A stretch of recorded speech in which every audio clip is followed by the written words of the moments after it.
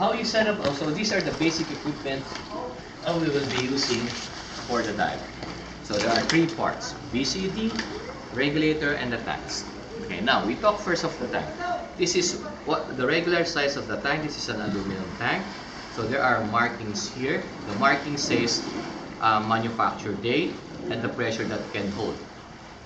Okay, so normally tanks need to be serviced every 5 years, like hydro test, and every year for visual inspections. Okay, now inside the tank is not oxygen, it's what we call compressed air. Compressed air is the same air we breathe around us. The composition is 21% oxygen, 79% nitrogen. Okay, so now before you assemble your equipment, make sure there's O-ring on the bulb. This is the on-off bulb. This is the air. This is where the air comes out here. O-ring should be perfect. Next is the BCD. So assuming it's wet, so to set up your gear, this is the plastic part. Make sure the upper part of the plastics aligns to the neck of the BCD so that when you look up, it won't hit your head. So hold the tank band, slide it down like this.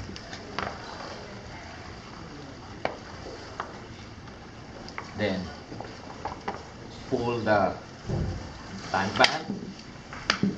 Hold the shoulder part, make sure that is snug and tight. Lift the shoulder part of your BC. Make sure that tank doesn't fall off.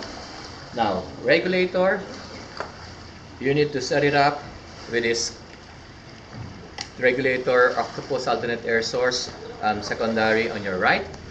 These two here, the pressure gauge, submersible pressure gauge on your left, and the low pressure hose on your left. Because on the BCD, the power inflator device is always on your left. It's in a corrugated rubber hose, standard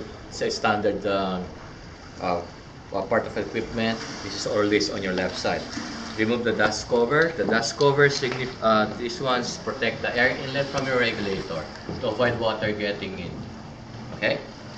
Now make sure that this lip from your regulator touches the O-ring. So slide it down, make sure it touches the O-ring, tighten it, finger tight, 3 fingers.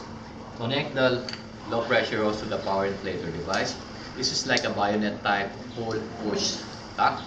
You pull, insert, and then you push. When you hear the click sound, pull the hose, make sure it's locked. Organize it, put the cover band, and then lastly, check the air pressure. We normally do this so that if in case the lens shattered, it won't shatter to you. So you always make sure that the gauge is away from you when you open the bulb. Okay, this is 3000 psi. Make sure you check the pressure just to make sure you have enough air for the dive.